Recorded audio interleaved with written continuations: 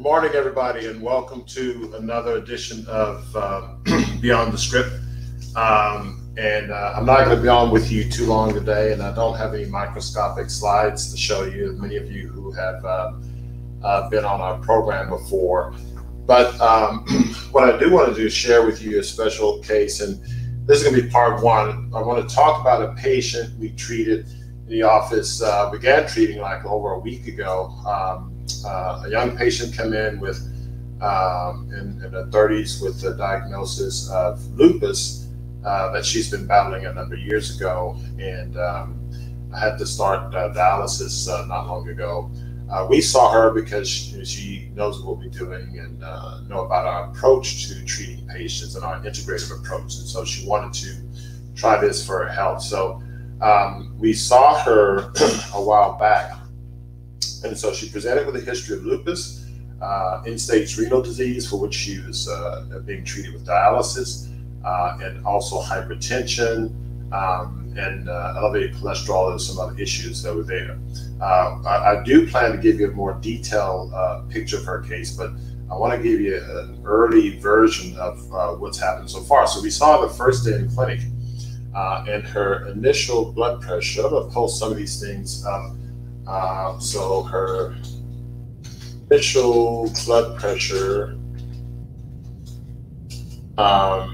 started at 174 over 106 baseline. Okay, so that's the start. And so we saw her and put her on the nutritional detox. So she was taking losartan and lodipine, and many of these drugs may be familiar to you, they may not be familiar to you. I'll explain them in a minute. Clonidine, and she was also taking some other medications for, she wasn't on anything for cholesterol. She was taking Purine, Tylenol, and some omega-3 supplements, but primarily the lodipine, clonidine, losartan, and also doxycycline, I think, was to help with blood pressure. Despite being all of these medications, her blood pressure was very, very high. And clonidine is a central acting drug that lowers the blood pressure centrally. And lodipine dilates the blood vessels. It's a calcium channel blocker. Losartan dilates blood vessels also. It's called an angiotensin receptor blocker. It was some drugs, valsartan was one of those drugs that had problems. The generic forms had problems out of China, and so some of those had to be moved from the market temporarily. But anyway, we saw her and initiated the nutritional detox, where we put her on food levels 0 to 4B, raw smoothies, salads. It's similar to the high antioxidant diet that we recommend. So we started on that regimen. I replaced the clonidine with carvedilol, which is a beta blocker, and she went through, she started the carvedilol in place of clonidine, but I did not make any other medication change. Her blood pressure was very high, so I was concerned about not making too many changes.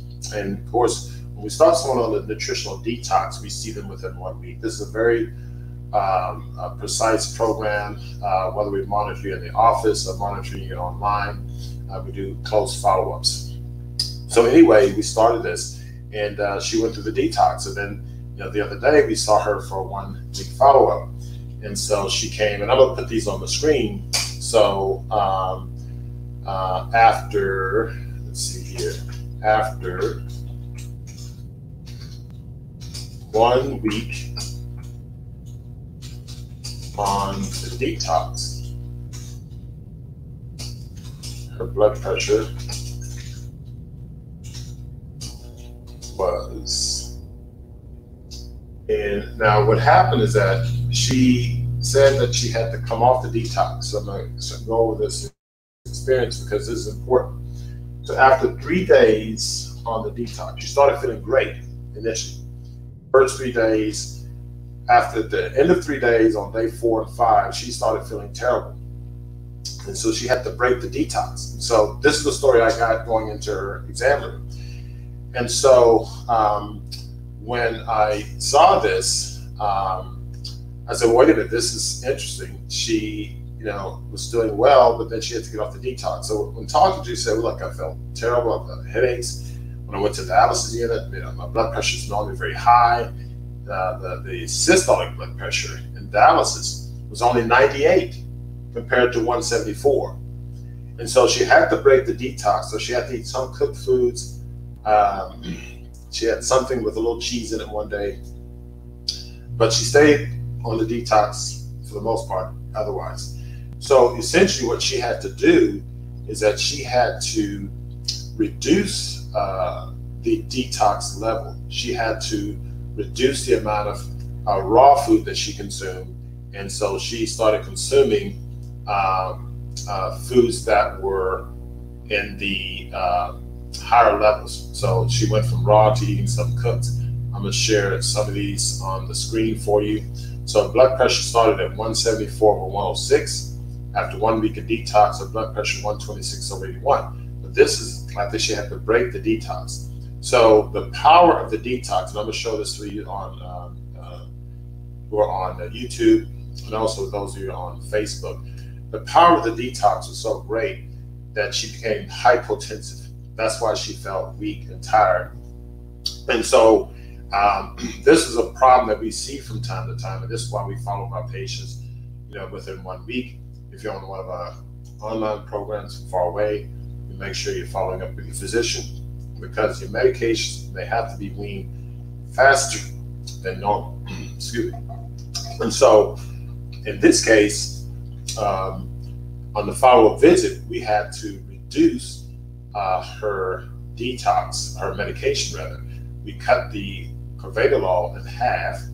We discontinued the losartan, kept off the clonidine, left on amlodipine, and we told her to get back on the detox. So essentially, what we want to do is create a process by which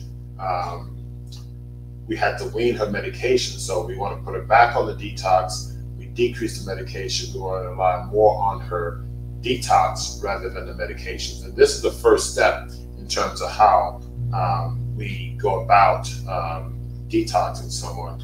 And so we're going to follow up with her in 1 week on the detox, and we'll see how she does. So this is an example of how we put patients on a nutritional detox. And I'll give you more and more little insights into this, because this is an important finding for patients to important understanding, insight rather, for you to understand what we do and how we do it from a nutritional standpoint. The integrative part to this that I want you to understand is that we didn't just willy-nilly say, come off all of your medications. Now, what I would say is that we should have decreased the medication a little bit more aggressively here. Okay, we decreased some, we made changes, but I thought she was going to have some improvement within 1 week. But it goes to show you, you don't always know how these patients are going to respond to these medication interventions. So, this integrative approach sounds pretty, fancy. That's wonderful. We often give you case scenarios where, oh, look at Mrs. Jones. She came in and, she went through our detox program, and after 4 weeks, she looks great, no more medications, etc. And that's wonderful. But what I'm going to try to do in the course of the show is give you insights. I want to raise the hood up and show you step by step how we work with these patients. And sometimes we struggle. There's a struggle between, balancing medications, adjusting nutritional regimen. She was very compliant till she had side effects of feeling weak and fatigued. We probably should have followed up with her 3 days, 4 days after the phone call, maybe made an adjustment midweek. But the nutritional detox is very powerful. What I do want to share with you is, if many of you who may be interested in our online program, we have a program where we also detox patients. Our online program,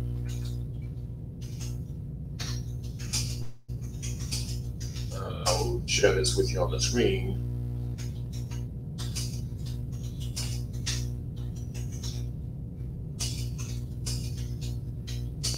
Now, what we do is the online program we have this with our patients, and it's a program that if you're far away, it's very helpful to, I'll share it with you on both Facebook and I'll share it with you on YouTube.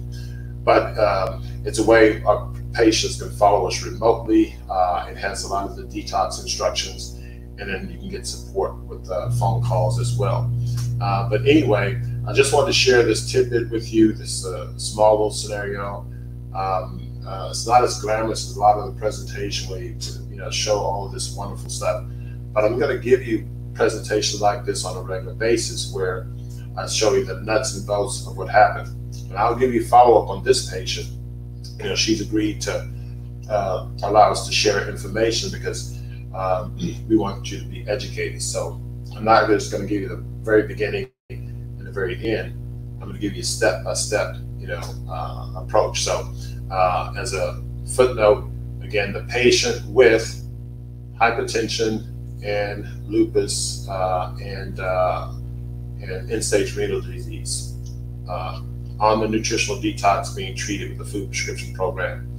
Stay tuned. We'll give you follow-ups over time. Thank you very much. It's good to see you this morning. Sorry it's so short, but I really wanted to share this with you. I'm going to go get ready and start rounding in the hospital. I'll see you later.